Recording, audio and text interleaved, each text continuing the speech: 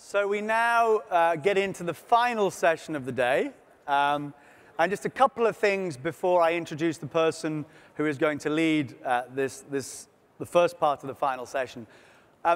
Keep tweeting. We're actually now a top 10 trending subject on tweets in the UK, and we're rapidly racing up the charts. So get tweeting, and thanks to Tula, wherever Tula is from our team, who's been leading that. She's doing a fantastic job. The other thing I just wanted to say is to make a little point about the resolutions that I think it's important that we all keep in mind. In this room, we may think that the wording of the resolutions can be better, it can be more tangible, it can be more actionable, and it can be.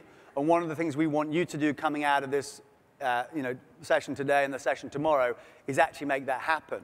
However, the most important objective that we have set for One Young World is that One Young World is going to influence the world's leaders and is going to change the way people think.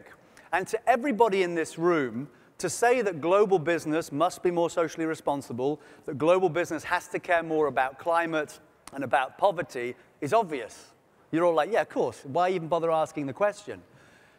To way too many of the businesses out there in the world, they're not thinking it's important, they're not acting like that, and they're doing some of the things that we had comments about in terms of greenwashing and those kind of things. So don't underestimate the importance and power of saying that 85% of the people, the delegates at One Young World, believe that business must be more socially responsible, it must address poverty, and it must address climate, because that will be a kind of wake-up call to a whole bunch of the global leaders of businesses that we need to influence and impact. So at a macro level, some of these things may, you kind of go, well, it's obvious, but it's obvious to your generation. It's not obvious to a whole bunch of people who are in senior positions at the moment. So I just wanted to make that clear, and then we'll get into a fantastic and sporty session now. I'm going to introduce to you Nick Keller, who's going to lead it and run it. Nick is a terrific guy, very high energy. He's the founder of Beyond Sport, which basically funds and supports the development of sports as a way of improving social values and playing a social role in the world. He's an advisor to Davos and advises Davos and the World Economic Forum on the role that sport can actually play in society. And whilst he's not quite as young as you, a few years ago, he was named the Young Media UK Entrepreneur of the Year. So a big One Young World welcome to Nick. Thanks, David. Take it away, sir. Good afternoon. You must all be feeling a little awed by the day. I haven't seen many sort of conferences that have been so exhausting. So as this is a sports panel, I'm going to start a little unusually, and let's get the circulation going. Can everyone stand up quickly? I know this is, just wriggle around a little bit, just wave the arms in the air. You've all been drinking coffee all day, biscuits, you're looking out of shape, and just move yourself around, a little jog on the spot maybe. All right, sit down now. Hopefully you feel a little refreshed. I'm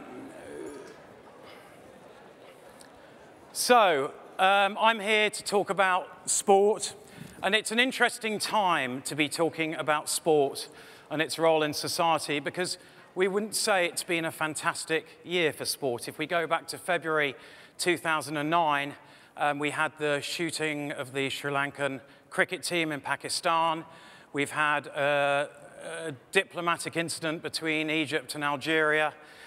We've had the shooting and tragedy around the Togo team, and more recently, it's difficult to pick up a newspaper, certainly in this country, to see that a number of very high-profile icons have come a bit of a, as we call, a cropper in this country. You only need to pick up the paper today to realize that.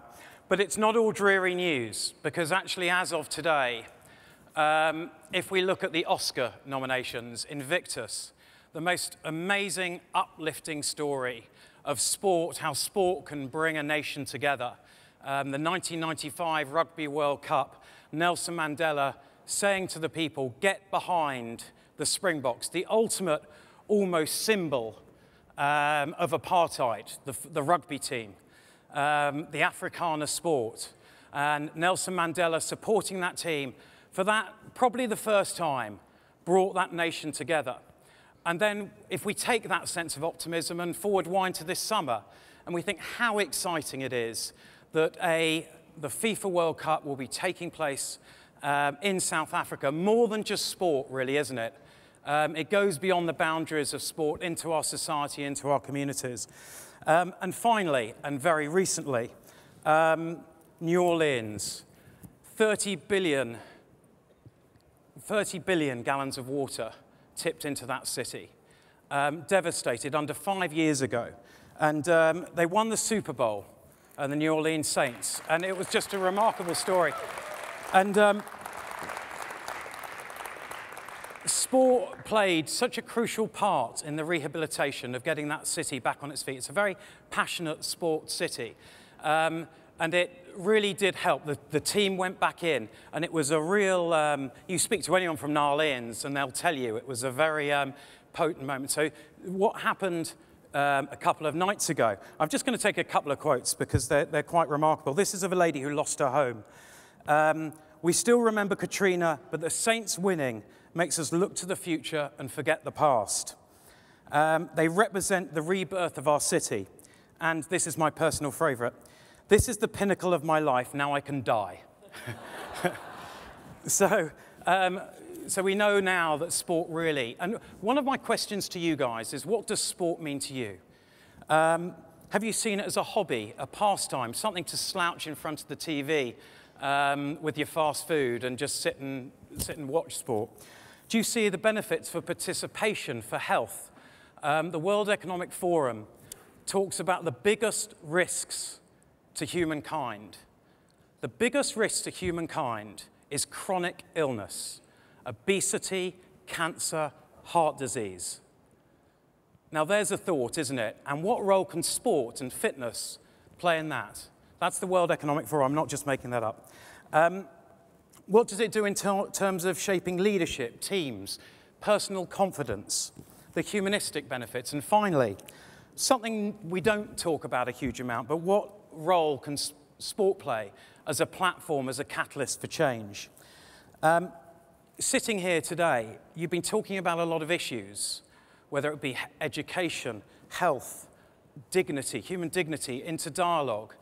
And I suppose what we want to turn around and say to you is think about sport as one of those tools, because sport has the ability to bring people together, to challenge ignorance, and act as a way to reach out to young people around the world.